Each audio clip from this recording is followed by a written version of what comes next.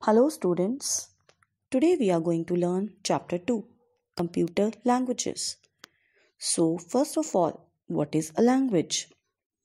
A language is a medium to express our views and feelings. So if we want to express our views and feelings, what we use? We use a language. So what is a language? A language is a medium to express our views and feelings to others. Now, let's talk about computer language. To communicate with a computer, we need a language. As we are the humans, we use Hindi or English as our language, and the computer use only zeros and ones. That is binary language. So our language is different and the computer language is different. Then how can a human talk to the computer? This is the question. The answer is using the computer languages. So, some languages are Java, C, C++, Python, Fortran, Basic. These are the examples of computer languages using which we can talk to the computer. A computer needs stepwise instructions to perform any action. Now, see children, what is a program? A program is a set of instructions that tells the computer what to do. So if we want to make the computer work according to us, what we give? We give it a set of instructions, and that set of instructions is called a program. The process of writing instructions in a computer language is known as programming. So when we make programs, that means we are doing programming. So C, C++, these are what? These are programming languages using which we make a set of instructions to make the computer work. Children, let's know more. Lady Ada Lovelace, a mathematician, is regarded as the first computer programmer. Now, let's see what are the kinds of computer languages. The development of computer languages has been classified into the following categories. First one is machine language. Second is assembly language. Third is high-level language, and the fourth is fourth generation language. Now, let's talk about machine language that was used in first generation. So, as you know, in first generation, development was very less. So, in those days, machine language was used. Machine language is the only language that the computer understands. It is expressed in binary form, that is zeros and ones, where 0 means off state and 1 means on state. So, at that time, we used this language, that is the computer language or binary language. Computer can easily understand this language, but we can't understand this language. At the time, we used to write the programs in this language only. It has the advantage of very high speed and very low memory utilization. So, if we write the programs using the same language, which is understandable to the computer, will be at very high speed and it takes very low memory also. Then, what is the problem?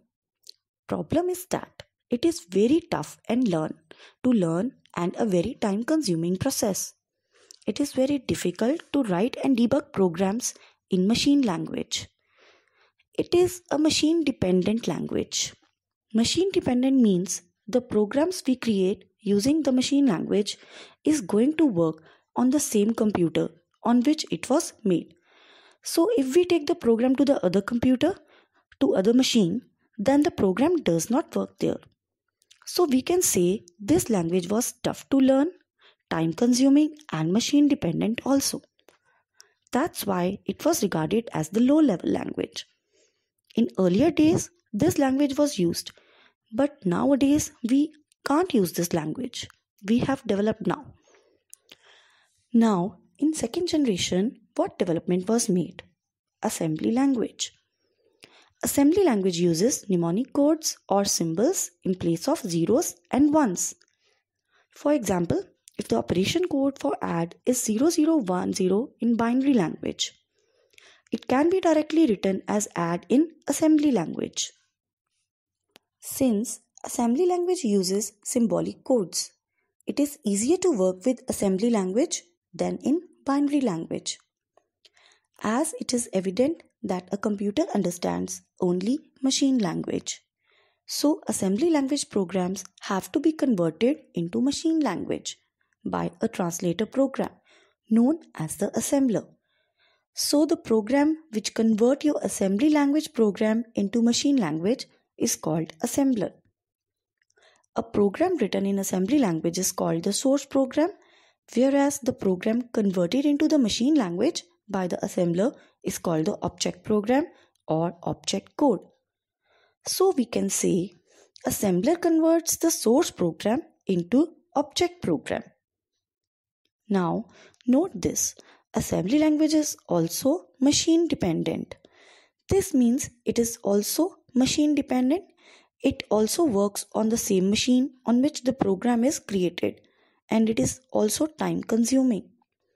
Since only we can use some symbols, so it is also regarded as the low level language. Now see the third generation. More developments were made. Now in third generation we use high level language. The restrictions in the usage of machine and assembly language prompted people to develop a language with the following features. This language is very easy and user-friendly. It means this language can be easily understood by the user. This language is machine independent, as we were using machine dependent in first and second generation. Now we are machine independent. We can make a program at a machine and we can take it anywhere, any machine, and that program will work there also.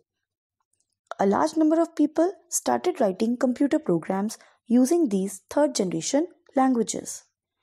This language is quite similar to the English language. And the examples of such languages are C, C++, Java, Basic, Python, COBOL, Fortran, etc.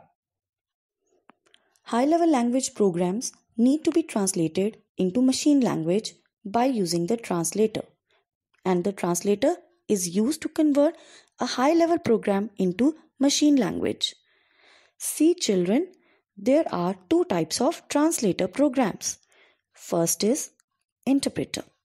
It translates the program line by line, executes the instructions, and then repeat the procedure for remaining instructions. If any errors are found, they are removed immediately. As the converted form is not stored anywhere, so it has to be generated at the time of the execution of a program. Interpreter programs are preferred for beginners and are slow in execution speed. Let's understand this with the help of an example. Suppose the French president is visiting India on an official tour. In order to understand each other, both the French president and the Indian Prime Minister would require an interpreter to translate French language into the English language and vice versa. Similarly, in computer, interpreter is required to convert high-level language program to machine-level language program. Now, next is compiler. Compiler is a translator program used to convert a high-level language program into machine language. It translates whole program at once. That means it generates the object code for the program along with the list of errors. The execution speed of a compiler is faster as compared to an interpreter. Now we will talk about fourth generation languages.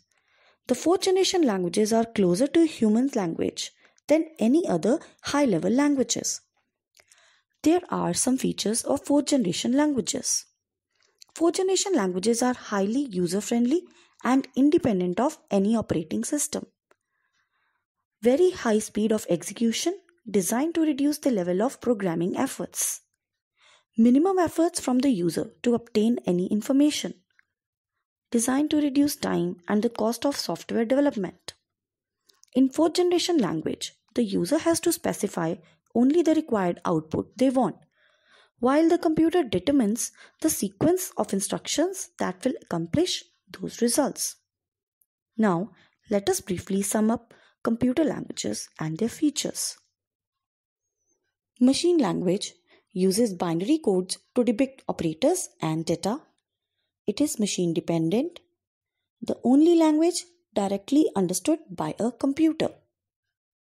Next is assembly language. It uses mnemonic codes or symbols instead of binary numbers. It is machine dependent. Has to be converted into machine language by translator programs called assemblers. Next is high-level language. It uses English words or mathematical operators. It is machine independent. Has to be converted into machine language by translator programs, interpreters, and compilers.